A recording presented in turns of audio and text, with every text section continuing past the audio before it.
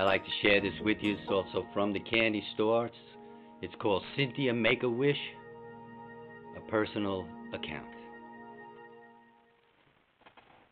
Cynthia was a gorgeous, olive-skinned, classic beauty. She was a heartthrob of every guy in the candy store. But she was strange in a simple way, and it made her untouchable. You know, someone to look at and smell as she passed by, and everyone was satisfied with that. Her strange and simple way was manifested by her making a wish on almost everything that happened. Like if you dropped a devil dog, or a passing car backfired, or you backfired, she would make a wish on it. One day in the back of the candy store, I saw Cynthia alone in a booth, and she was talking to herself. But it was audible, as if someone was sitting with her.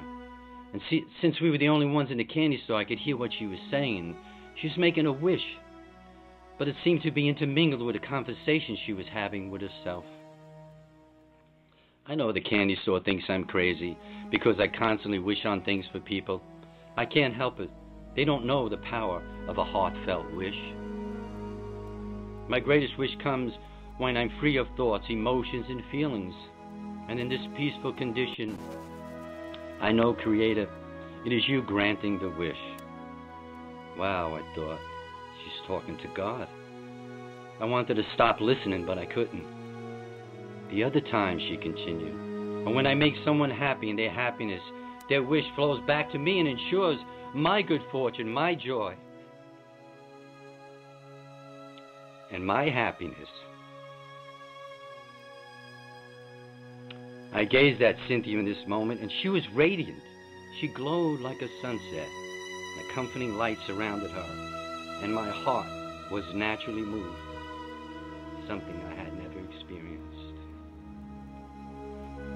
Tears welled up in my eyes just like they are now, and I slowly stole out of the candy store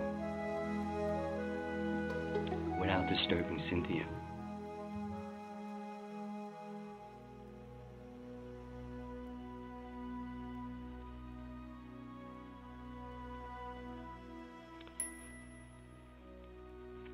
Needless to say, my heart was crushed.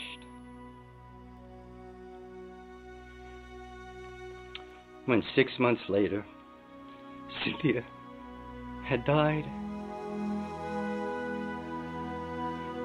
in a car crash. Yes.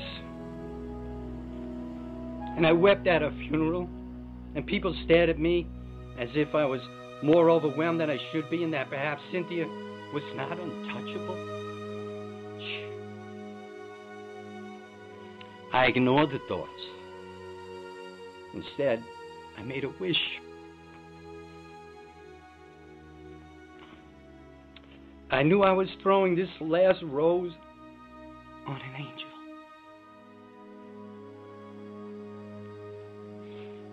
And at that moment,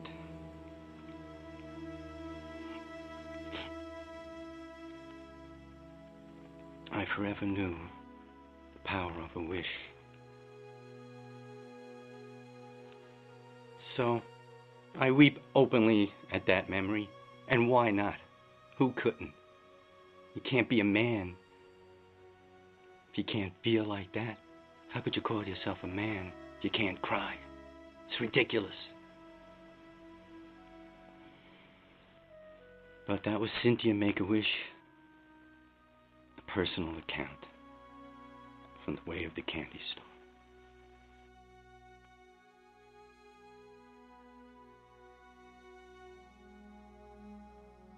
Now let me give you a little insight to the words of Gumba Guru that we found in the Dead Fish Scrolls. I think this was from like I said, 1954, 1955.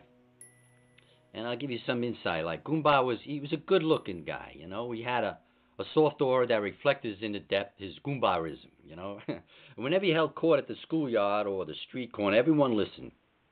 One time he said, at any moment, one of us could just drop dead. So make the best of life. And when an inspiration comes your way and sort of visits your soul, grab it. This way you avoid one of the greatest sins, the sin of omission. Your inspiration could be lost forever. Lost forever.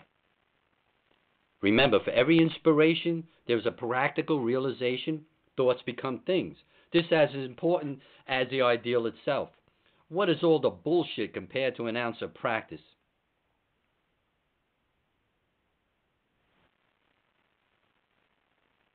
When your body says, hey man, is this going to break my chops, cut into my naps? It's the best time to use your gift of free will and spiritual courage to take the daring course your inspiration beckons for you. Get there, man. Do it. I tell you, it's probably easier to jump off the pier or ride the parachute jump in Coney Island with your eyes open. Without risk. Never hope to gain. You can never hope to gain. We can become collective Goombas. And once and for all, begin to follow our dreams and not our fears. Like St. Francis said, let everything be done for love and not for fear. And the greatest gift is spiritual courage. The courage to leave the pack and draw your own map. You get it? And I got it. When Gumba spoke, we got it. Yeah. And that was the way of the candy store. A little insight on Gumba Guru from the Dead Fish Scrolls. Ciao. Yeah, I want to talk to you about Vinnie the Grape from the candy store. So this is for Vinnie the Grape, the wine master, although this is just grape juice. Now, Vinnie the Grape was famous for his homemade wine, you know. He would crush the grapes and aged them into wine in a secret Brooklyn basement that everyone knew about, including the cops who were his best customers during the holidays. You know what I mean? The taste of wine, especially his taste of wine, was truly legendary.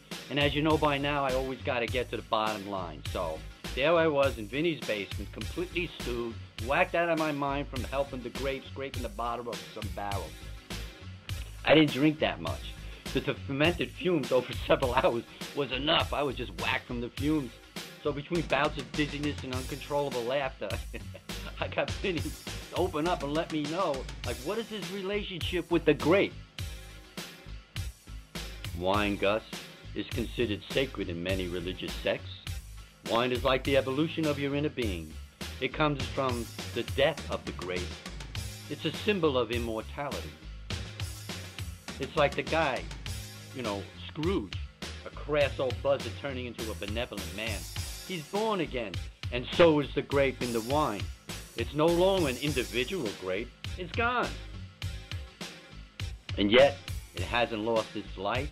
It lives in the wine. In fact, the longer it lives, the better it gets.